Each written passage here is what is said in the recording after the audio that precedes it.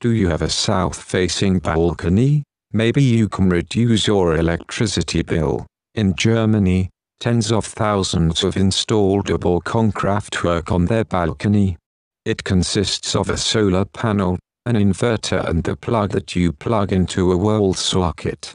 It is completely legal, but you must report the connection to the company that owns the electricity meter.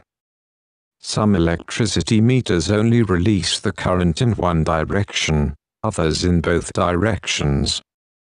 To choose the right size of power plant, it is good to know the basic consumption. We have the meter that shows that our basic consumption is around 300 watt. This is the cost we want to get rid of. We choose a panel with 370 watt and an inverter that can handle 600 watt. In Germany, the upper limit is 600 watt. We live in Tenerife and one can find information on how the solar radiation changes during the day. It is the clouds that give the variations between the days.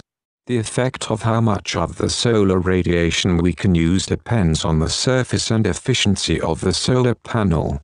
Our basic consumption is 300 watt. The contribution from the solar panel and the power plant will vary during the day. This is how it looks.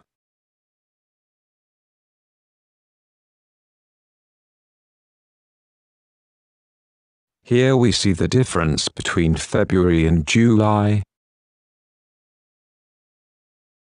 For 2 hours there will be red numbers. This means that we export electricity to the electrical company unless restricted by the electricity meter. During 1 year, we save 29.6% during the sunny hours. Peak loads during the day make up 25% of the total consumption, so the saving is 22.2%. Our latest electricity consumption cost €94.57 because the windmills did not deliver the expected energy in Europe.